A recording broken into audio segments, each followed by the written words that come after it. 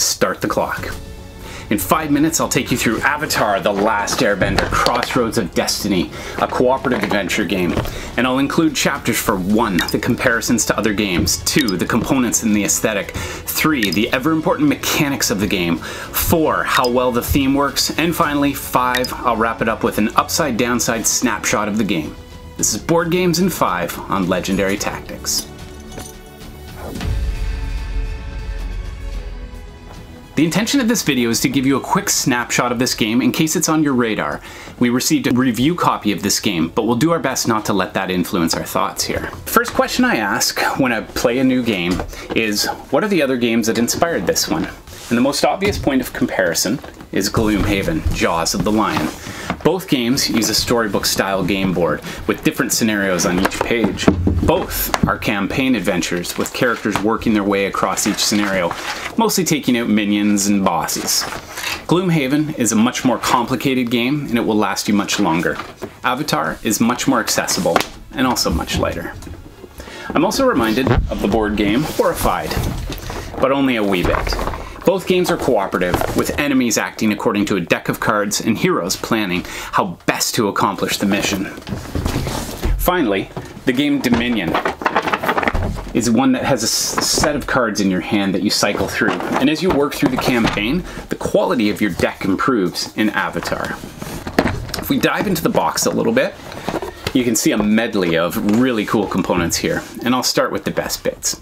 I really love the sliders on all of these character cards. These will track your health, and they'll let you know when you take a wound, which is a card that gets added to your deck and harms your action sequence. Each character has their own power, so that each player has a unique style of play. And players get their own custom deck of cards that add some connections to the TV series. Element tiles are used to earth, fire, water, air. They're in each scenario and they move around the board. We also have some enemy movers here. This guy here is something that tracks your progress through the game, also with sliders. So that's pretty cool. Next, we should move on to the mechanics of the game. With 10 out of 10 being the hardest game on the planet to learn, I'd give this a 4 to 5 rating. It's certainly not as hard as Jaws of the Lion. It's more along the lines of Horrified. And each player draws 5 cards from their hand and uses these cards either to do a basic action or they can perform the card text. And once all players have done their actions, the enemy cards trigger a reaction. So this is a grid movement game with players making decisions about how to maximize the different ways of using these cards. It can be played as a one-off mission or as a longer campaign with players gathering allies, completing puzzles, dexterity challenges to upgrade their decks. And each scenario also has special rules that change the gameplay as you proceed through the game. One of the main reasons that I wanted this game was because of the theme. I'm a huge Avatar: The Last Airbender dork, and I desperately hoped that this game would live up to the series. And the game is structured so that you have to battle your way through familiar scenarios, beginning with Aang having been captured by Zuko. Now, purists need to get over the fact that you can play as Toph in this mission. As you proceed through the game, you'll visit Kyoshi Island, or maybe you'll have a battle with Admiral Zhao, and so on, working your way through all the familiar moments of the show. I like that the game allows players to choose where they want to travel to at the end of the mission, A or B, so that there's some agency there with how you play. My kids really enjoyed the flavor text and types of actions on the action cards, such as Sokka's tactical retreat, or I am not Toph, I am Melon Lord. So theme is not only a core part of the game, it's also the best part, in my humble opinion.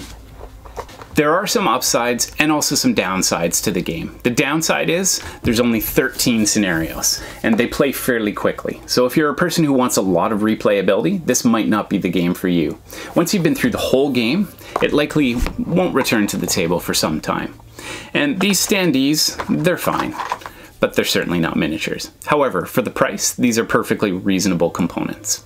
My last critique is that you can't play as Zuko or Uncle Iroh. Sure, you can bring them in as allies, but it makes sense that you can't, but I'll bet a lot of players would actually really enjoy playing as Zuko. Now on the upside, it's a great board game version of the show. It's much more accessible than Gloomhaven Jaws of the Lion, but it still has a lot of the grid movement, the baddie bashing fun, and the customization of your characters through deck building. There's lots of game here for the cost of the game.